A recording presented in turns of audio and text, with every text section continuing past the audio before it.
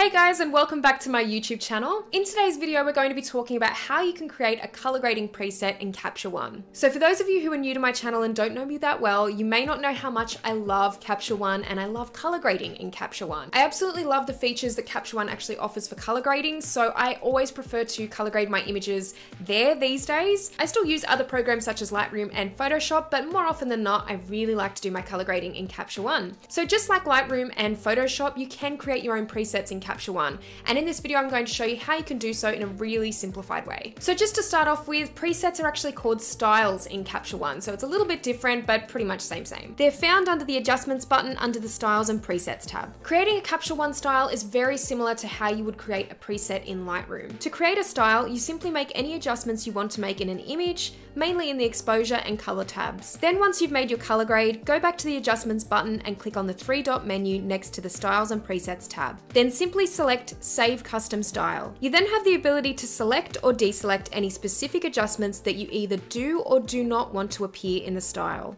If you're happy with everything just as it is, just click Save. Then simply save and rename your style in whatever location you'd like. And that's the really simple process of creating a style in Capture One. So guys, I hope you really enjoyed this video and I hope you learned something new. If you liked it, please give it a thumbs up. And if you have any requests for me for any videos to do in future, please leave them in the comment section below because I always like to hear what you guys want to see on my channel. Make sure to subscribe to this channel if you haven't already because I'll be posting a lot more content in future. Thank you so much for watching and I will see you in the next video.